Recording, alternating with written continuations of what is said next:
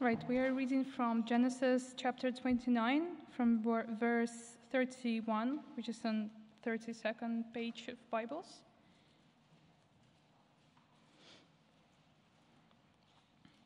All right, Genesis chapter 28, verse 31. When the Lord saw Leah was not loved, he enabled her to conceive, but Rachel remained childless. Leah became pregnant and gave birth to a son. She named him Reuben, for she said, "It is because the Lord has seen my misery. Surely my husband will love me now." She conceived again, and when she gave birth to a son, she said, "Because the Lord heard that I am not loved, he gave me this one too." So she named him Simeon. Again she conceived, and when she gave birth to a son, she said, "Now at least my husband will become attached to me, because I have borne him 3 sons." So he was named Levi. She conceived again, and when she gave birth to a son, she said, "This time I will praise the Lord." So she named him Judah. Then she stopped having children. Then Rachel saw that she was not bearing Jacob any children. She became jealous of his sister. So she said to Jacob, give me children, or I'll die." Jacob became angry with her and said, "Am I in the place of God, who has kept you from having children?" Then she said, "Here is Bilhah, my servant. Sleep with her, so then she can bear children for me, and I too can build a family through her." So she gave him her servant Bilhah as a wife. Jacob slept with her, and she became pregnant and bore him a son. Then Rachel said, "God has vindicated me. He has listened to my plea and give me a son."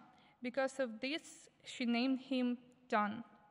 Rachel's servant Bilhah conceived again and bore Jacob a second son. Then Rachel said, "I have had great struggle with my sister, and I have won." So she named him Naphtali. Then Leah saw that she had stopped having children. She took her servant Zilpah and gave her to Jacob as a wife. Leah's servant Zilpah bore Jacob a son. Then Leah said, "That God is fortune." So she named him Gad. Leah's servant Zilpah bore Jacob a second son. Then Leah said, "How happy I am! Then the woman will call me happy." So she named him Asher. During the harvest, Reuben went out in the fields and found some mandrake plants, which he brought to his mother Leah. Rachel said to Leah, "Please, give me some of your son's mandrakes." But she said to her, "Wasn't it enough that you took my husband? Will you take my son's mandrakes too?" "Very well," Rachel said. "He can sleep with you tonight in return for your son's mandrakes." So then Jacob came in from fields. That's everything. The fields. That's everything. Leah went out to meet him. "You must sleep with me," she said. "I have hired you with my son's mandrakes." So he slept with her that night. God listened to Leah, and she became pregnant and bore Jacob a 5th son. Then Leah said, "God has rewarded me for giving my servant to my husband." So she named him Issachar.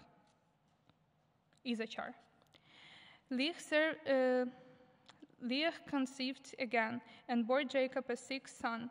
Then Leah said, God has presented me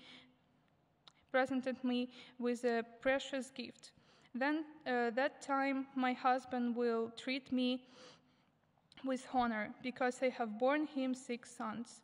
So she named him Zebulun. Sometime later she gave birth to a daughter and named her Dinah. Then God remembered Rachel. He listened to her and enabled her to conceive. She became pregnant and gave birth to a son and said, God has taken away my disgrace. She named him Joseph and said, may the Lord add to me another son. Thank you so much, Zhenya. Can you give her a clap, please? Because that was... Thank you. Thank you so much. It's one of those passages when you're reading, it's quite full on, isn't it? There's a lot happening. So, I'm sure you felt it as we were reading. This statement comes to you, what on earth is going on in this passage, right? What on earth is going on? But before we get into it, let us pray together. Dear Lord, thank you for your word. Thank you for your Holy Spirit who helps us to understand your word. Please speak to us and help us to learn from you. In Jesus' name we pray. Amen. So, like I said to you, the first thing that probably came to your mind was, wow, there's a lot of things happening in this passage. What on earth is going on in this passage? Which is a very fair question. And personally, I like mystery movies, right? When you've got to piece the pieces together of a puzzle as the movie is going on. And this is what's happening in this passage here. There's a puzzle, but the pieces are all over the place. And I like it when, as the movie is going on, you begin to make sense of the picture and you think to yourself, so that's what's going on. In a nutshell, I've just confessed to you that I probably like Sherlock Holmes, right? I think probably one of the best movies that has ever come out. And then the spin-off, Enola Holmes, who I think personally, she is better than her brother Sherlock Holmes. I absolutely love her. But that's up for debate. So what I want you to do right now is maybe to do a bit of a spoiler alert, because obviously, as we're piecing this puzzle, when you get a puzzle, you actually have the little picture with what it should look like in the end, right? So here's a spoiler alert, right? This passage is actually about a promise-keeping God. Specifically, the passage is about a compassionate, generous, and merciful God who keeps his promises and accomplishes his gracious purposes even through sinful people and messy situations. I'm going to say that again. This passage is about a patient, compassionate, generous, and merciful God who keeps his promises and accomplishes his gracious purposes even through sinful people and messy situations. You can't miss it. The passage is messy. There are a lot of things happening in there that make you think, what is happening? Why is it even there in the Bible? But we need to break it down so we can see God's bigger picture.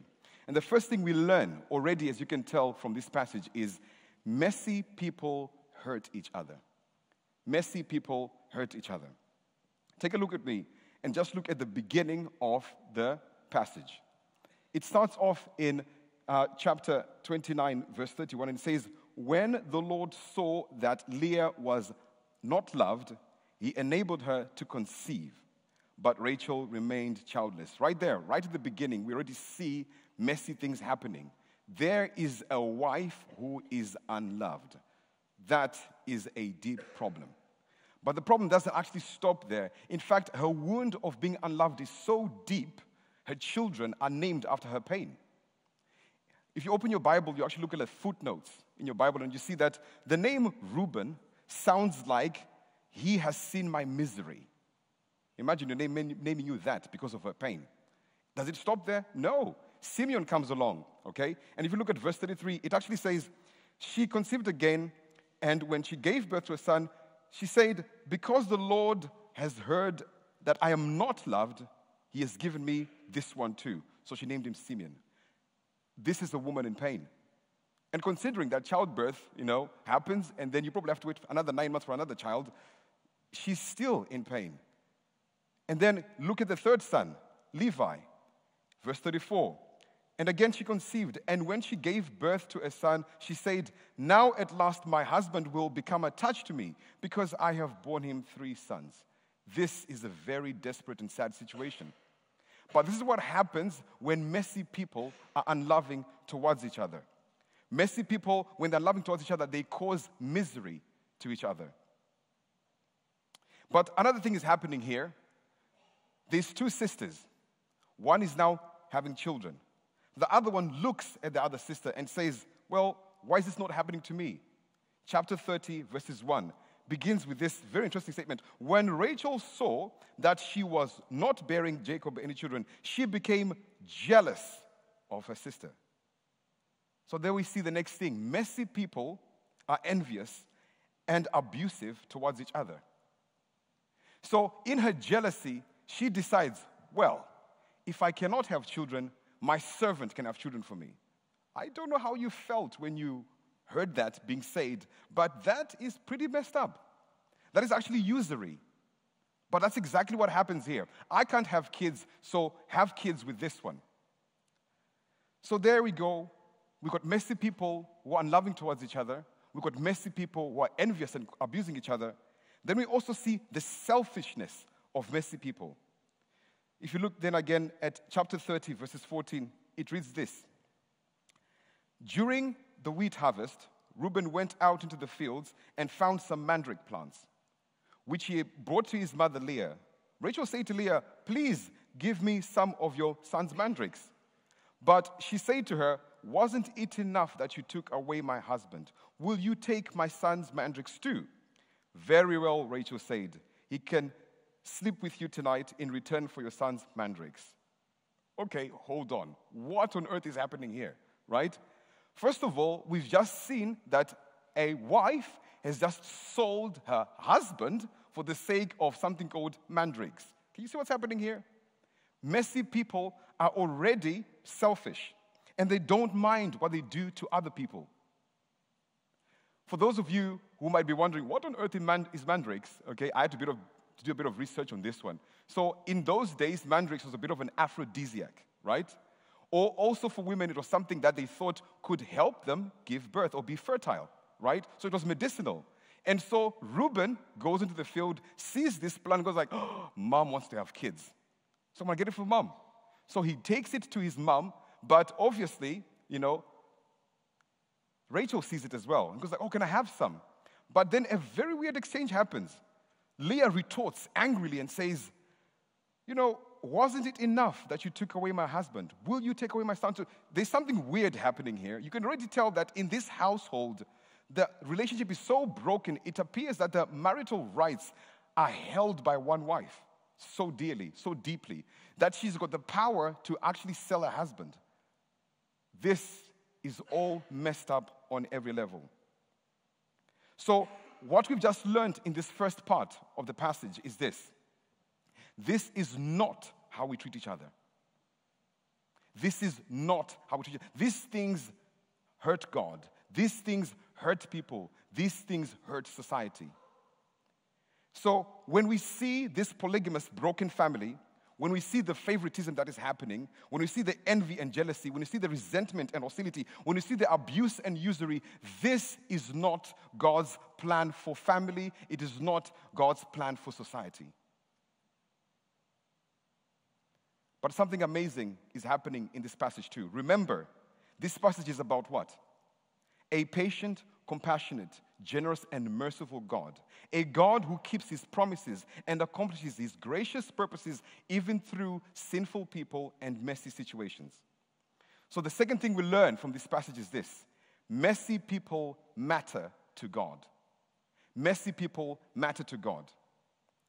So as we were beginning to read from chapter 29, I hope you noticed something very important there. The Lord is mentioned. That's God himself. Now, obviously, in the passage, God has been mentioned a few times, with the wives thanking God for various things. But if you paid attention to the passage, some of the things these wives were thanking God for, even you had questions like, I'm not entirely sure God did that because of that reason. But thankfully, the writer of this passage tells us 3 times exactly what God is doing. And those are the 3 times we need to pay attention to, because they help us to understand the love and the mercy and the grace and the goodness of God, even in this messy situation. So the first thing we see is in chapter 29, verse 31, and it says, when the Lord saw that Leah was not loved, he enabled her to conceive. So already there we see that messy people matter to God. And that is because God sees messy people and he helps them. God sees messy people and then he helps them. And that is reassuring that even in our own mess, God sees us and he still helps us. The next time we see God being mentioned for what he's actually doing is in chapter 30, verses 17. And this is what it says. God listened to Leah, and she became pregnant and bore Jacob a 5th son. So there we see the second thing that God does. God listens to messy people and he helps. Isn't that wonderful? In our mess, God doesn't despise us or throw us away. In fact, he sees and he helps. He listens and he helps.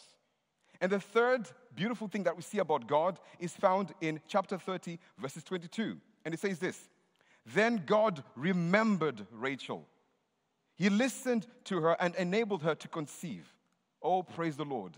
God remembers messy people. Or another translation would say, God pays attention to messy people, and then he helps. In all 3 occasions, God sees messy people, and he helps. God hears or listens to messy people, and he helps. God remembers messy people, and then he helps. And this is very important for us. We see a caring God. Why? Because remember, this passage is about a generous, compassionate, merciful God who keeps his promises and fulfills his gracious purposes even through sinful people and messy situations. So I've repeated that a few times. You're probably thinking, why is that so important that you keep on saying the same thing? And what exactly are the promises that God is even keeping in this messy passage? For us to actually understand the promises that God is keeping, we actually have to go to the past. Because you see, we are now in chapter 29 and 30 of Genesis. But somewhere in the past, God made a set of promises to somebody called Abraham. And those are the promises he's keeping here. And we need to understand the significance of the promises. Why is God still being good to the human race, even in this messy situation? So let's go back to Genesis chapter 12, verses 1 to 3. And let's read these words and realize 2 important promises that God is keeping in this passage. And this is what it says. It says, the Lord said to Abram, go from your country, your people, and your father's household to a land I will show you. I will make you into a great nation. I will bless you. I will make your name great, and you will be a blessing. I will bless those who bless you, and whoever curses you, I will curse. All peoples on earth will be blessed through you. So here we see a promise that is being made, but then obviously some people might ask, so what is the link between Abram and Jacob? So here's a bit of family history. Abram was the father of a guy called Isaac. Isaac was the father of Jacob. Jacob, who we see in this passage, who in this passage has been given a number of sons. Those that have been born. We've heard the names: Reuben, Simeon, Levi, Issachar, Dan, Judah. All these boys have been given to Jacob at this moment. Why? Because at this present moment in time, God is now doing something that he promised a long time ago. If you're following the story, you'll be thinking to yourself, well, God, you promised Abraham a great nation. But I don't see it happening because the next person who comes in line is just an Isaac. Then the next one is just a Jacob. How is that a great nation? Well, here it begins.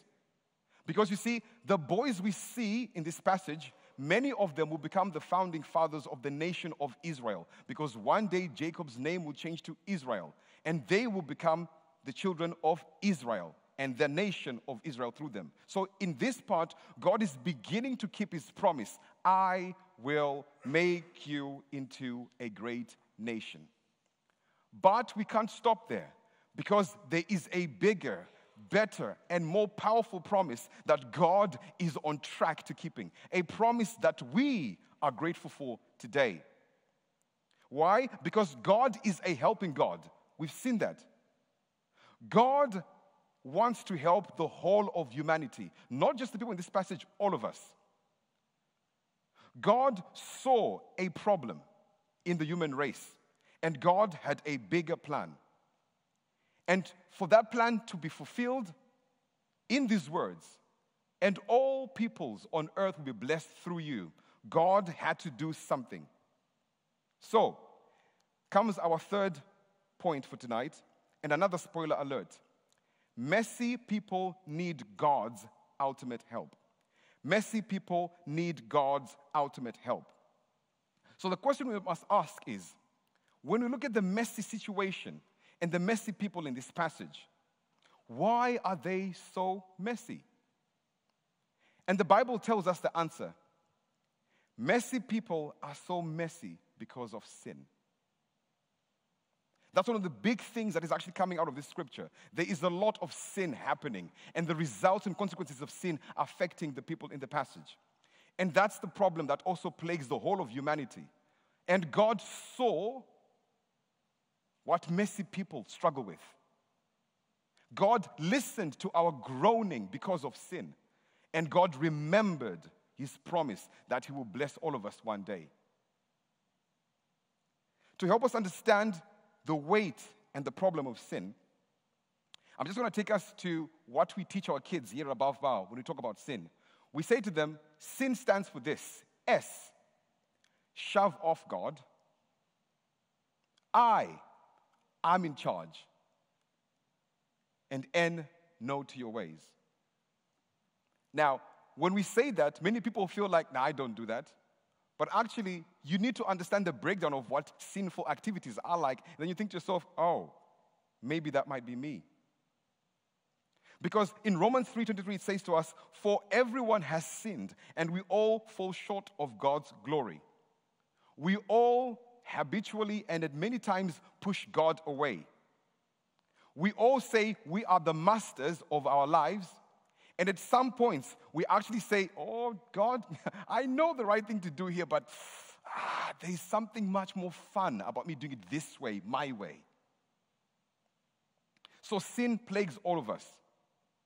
And so when we think about it carefully, when you think about the list of the things happening in the passage we've read, jealousy, strife, unhealthy competition, hatred, all these things are things and maybe emotions we've felt ourselves and have gone through. So suddenly, probably we're not as different as we thought to Leah, Rachel, and Jacob in this passage. We tend to do the same things that they do. And in a way, if we thought to ourselves, God, you need to do something about this messy situation, well, God needs to do something about us as well. The Bible says, the wages of sin are death. And that creates a big problem for everybody, including you and I tonight. But there's something beautiful about God. God has never left us hanging. So when you look at Romans 3, verse 23, you must never stop there. You must go further. And then you must see that God is doing something remarkable. Because you see, there's verses 24 to 26. And there we find that we meet, first of all, our problem. Our problem was in verse 23, which was this. Everyone has sinned, and we all fall short of God's glorious standard. Then God stepped in and helped. And this is what he did. And this is just the bullet points of what comes next. Yet, in his grace, God makes us right in his sight. He did this through Jesus Christ. God presented Jesus as the sacrifice for all our sin. People are made right with God when they believe that Jesus sacrificed his life and shed his blood for them. God makes sinners right in his sight when they believe in Jesus. Oh, praise God. We are not left in our mess. There is a Jesus that God gives us for the forgiveness of our sin. So then suddenly there is hope for the whole of human race. And that's the thing that God was keeping a promise to. Spoiler alert, maybe for the future. The fourth son born to Leah, when she finally said, I will praise God. Let's just read that together. So this is Genesis chapter 29 and verse 33. It says, she conceived again, and when she gave birth to a son, she said, this time I will praise the Lord. She said, and she called his name Judah. Then she stopped having children. And the word Judah actually means praise. When she stopped focusing on her pain and focused on God, she had this son called Judah. For those of you who have been Christians long enough, you probably are starting to get excited because we know Jesus is called the Lion of the tribe of Judah. Incidentally, that's his great-great-great-great-great-great-great-great-great-great-great-granddad. So Jesus is actually in this promise that is being fulfilled already. It gets exciting because God is keeping an important promise. God is going to help the human race through Jesus Christ. And yes, indeed, all the nations of the earth. Look around you. We were praying in Ukrainian today. All the nations. I'm from Zimbabwe. Makatiko. That's just saying hello. All the nations of the earth will be blessed through you, Abraham. It's happening. It's happened. We are living testimonies of that. But you know what? Let's just be honest about the human condition. Jesus has become our ultimate help, but Jesus knew that the problem of sin will not leave us. So he does something even better. He says, hey, I'm going to send you a helper because I know that sin will always be a problem. So I'm going to send you the Holy Spirit. So when God is completely loving, messy people, he not only sends Jesus, but he then gives us the Holy Spirit. So Jesus sent the Holy Spirit to help us live morally right lives. And I'm going to make us fall into another scripture to help us understand what is happening here. Because we need to understand the importance of the Holy Spirit in our lives as well. And so we start with our problem. You see, when you read this passage of scripture, it starts off by saying this in verses 19. The acts of the flesh are obvious. Sexual immorality, impurity, debauchery, idolatry, witchcraft, hatred, discord, jealousy, fits of rage, selfish ambition, dissensions, factions, and envy, drunkenness, orgies, and the like. And I warn you, as I did before, that those who live like this will not inherit the kingdom of God. Have you taken a look at that list? Have you seen that actually when you look at that list, there's probably something you and I do that is on that list? Which shows us that actually we still have got a problem with sin. And something very strange looks familiar about this list. This list has got a couple of things that are very familiar with the passage we read this evening. Oh my word, it turns out sin was a problem for them in a big way, and they were hurting each other. And sin is a big problem for us still. And we still tend to hurt each other as well. God knew this problem.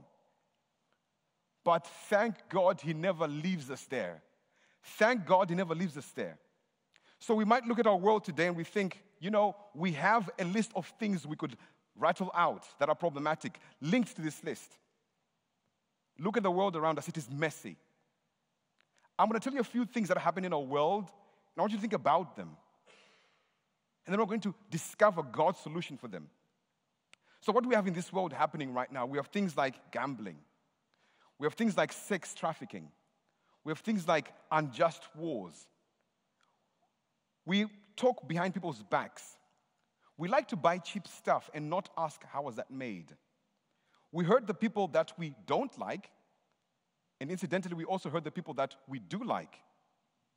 We tell lies to get what we want, and then we justify our bad behavior. It sounds a lot like Jacob, Leah, and Rachel. So you see, God in his grace doesn't leave us there. Because you see, that same passage in Galatians continues. Praise God, it continues. It goes on to verse 22, and it says, but the fruit of the Spirit is love, joy, peace, forbearance, kindness, goodness, faithfulness, gentleness, and self-control. Against such things there is no law. To make it clear to us that if we want to become overcomers of the human condition, we can't do it on our own. We need the Holy Spirit. Now, obviously, many Christians know this list and love this list. It's a great list, isn't it? Good qualities. Things that you look at there and go like, oh, I wish that was me for that, that, and that. Or things that you look at and go like, oh, I wish that was him. Or I wish that was her for that, that, and that. A few months ago, my daughter and I were reading this passage. And we came to this list. And I looked at the list and I was like, oh, I've got an idea. Dear daughter, if you were to pick 3 things from this list, which 3 things would you like God to help you with this week? And what shocked me, what I found surprising was she was quick to name 3 things. 1, 2, 3. And I was like, wow, that's quick. But what was funnier was the fact that when she said the 1, 2, 3 things that she said, I was like, yeah, I agree with you. You need help with those.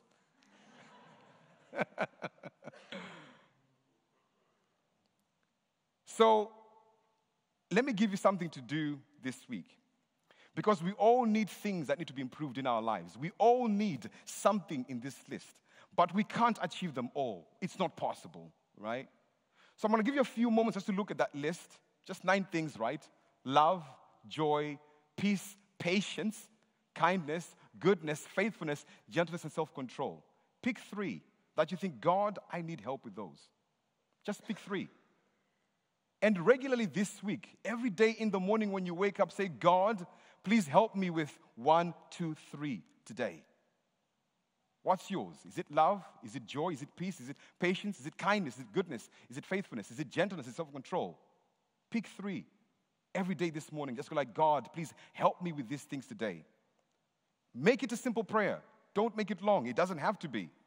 Just say, Jesus, by the power of your Holy Spirit, help me today to be kind, gentle, and have self-control. Those are my 3. What are yours? So what have we learned today? Let's recap and let's come to some sort of close. We have learned that messy people hurt each other and they can't help it. It's sin within us. We find it attractive. It pulls us in. So we are messy, but we can't help it. Praise God, however, that messy people matter to God, and He graciously works in us and through us. And then finally, messy people need God's help, and that whole help has got a name, and the name is Jesus. So how should we respond? Well, let's take a moment and think about it. We must confront the truth and accept that we are messy people and often hurt each other. We then must allow ourselves to express gratitude to God that despite our messiness, we matter to Him. Oh, praise God for that. We matter to God. And then finally, we must humble ourselves and run to God, run to Jesus, run to the Holy Spirit, the only one who can give us the ultimate help that we need. We run to God acknowledging that we cannot help ourselves, but need the forgiveness that is found in Jesus. And we need the daily help of the Holy Spirit. As followers of Jesus, as we reflect on the broken family drama of Jacob, we need to remember that we need Jesus and the Holy Spirit to help us live lives that are loving and caring towards our families and those around us. And if you're not yet a follower of Jesus in this place today, thank you for joining us. But let me just be honest with you. None of us, not you, not I, none of us can overcome sin and its messiness on our own. It just can't happen. We need God's help. And we know His name now. God's help is Jesus. So consider bringing yourself to Jesus and go like, help me with this. I'm going to invite us to pray, but I'm going to do something brave. I'm going to say out the prayer, and I'm going to ask you to repeat it after me. That's for everybody. And this is the prayer of us inviting Jesus to help us. Because you see, remember, God saw our problem. God listened to us. And God remembers us and gives Jesus. It's amazing what he's done for us. So I'm going to say this prayer slowly and you can repeat after me. Let us pray. Dear Lord Jesus, thank you for loving me. I'm sorry I don't always do what is right. I believe you died for me. I accept your gift of forgiveness for my sin. Please come into my life. Help me to live wisely. In your name, Jesus, I pray. Amen.